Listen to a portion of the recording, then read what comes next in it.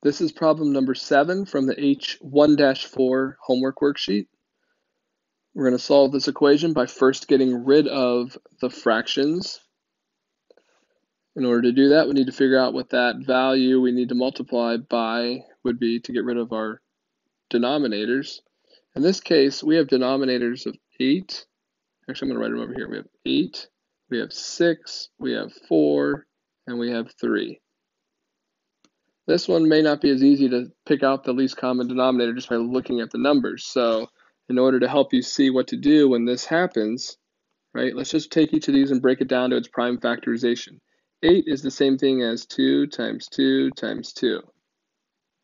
6 is the same thing as 2 times 3. 4 is the same thing as 2 times 2.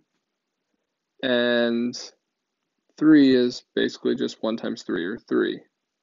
So our least common denominator is going to have to be able to be divisible by all the factors possible here. So when we look at this here, right, our 8 has 3 2's. So our least common denominator has to be divisible by 2 to the third power, 2 times 2 times 2. It has to be able to be divisible by 3 2's.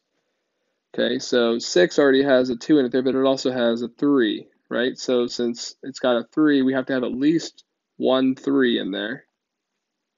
Okay, so 4 has 2 2's, which was already covered, right? Because both of those 2's are here. And then 3, right? We've already talked about 3 there. So to get our least common denominator, we're going to take, these factors and multiply them together. 2 times 2 times 2 is 8. 8 times 3 is 24. That's our least common denominator.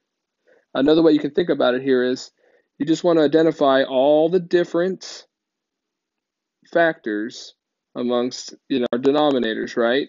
So we've got 2's, we've got 3's, and that's it. And you want to figure out how many times does 2 appear in each of them there, right? There's 3 of them there, there's 1 there, there's 1 there, I'm sorry, there's 2 here, right? You want to take the one that has the most. So since there's 3 2's here, that's why we put 2 to the third there.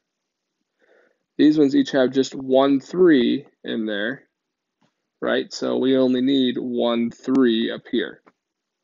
And that's, just another way to think about it.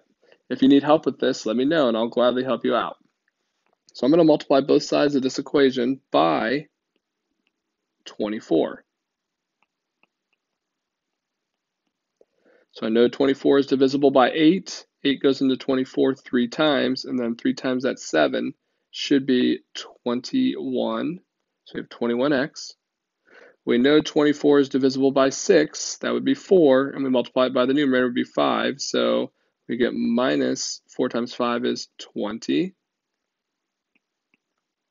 Over here, 24 times 3/4. Well, 24 is divisible by 4 6 times. Times 3 would be 18. And 24 divided by 3, again here, that would give us what, 8? 8 times 5 is 40. So we have plus 40x.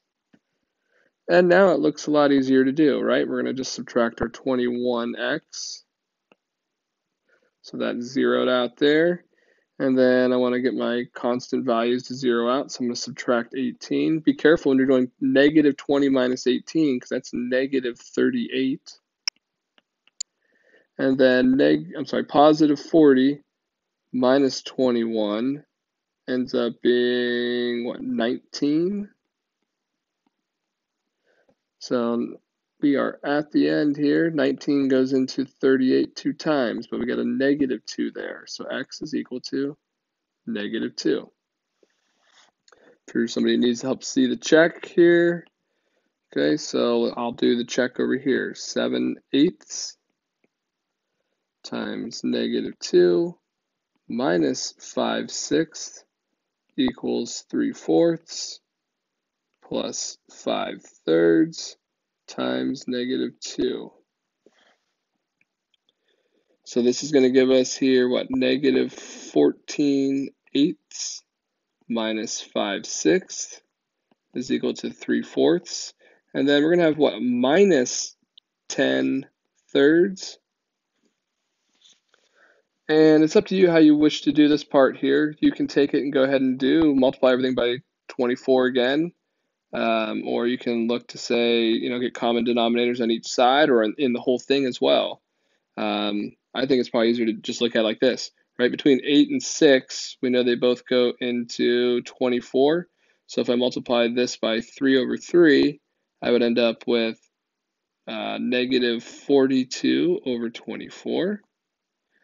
If I multiplied the 6 to make it a 24, I multiplied by 4. So multiply top and bottom by 4. So minus 20 over 24. And when you do that there, that should be a negative 62 over 24. Okay, so if I'm going to use 24 as my denominator there, I can go ahead and make this, my common denominator over here. If I multiply 4 times 6 and 3 times 6, I'm going to get 18 over 24. And if I multiply 3 times 8, I multiply the top by 8, I'm going to have minus 80 over 24. And that gives us a negative 62 over 24 as well. So we know we're correct there. X equals negative 2. I don't want you to get lost in the checks. Sometimes it's just easier to plug it in on the calculator. But being that you've been on summer vacation for, a couple months, it's probably good for you to practice doing some stuff with some numbers to help, regain your strength with your number sense. All right, so if you have questions about this at all, please reach out. Thanks for watching.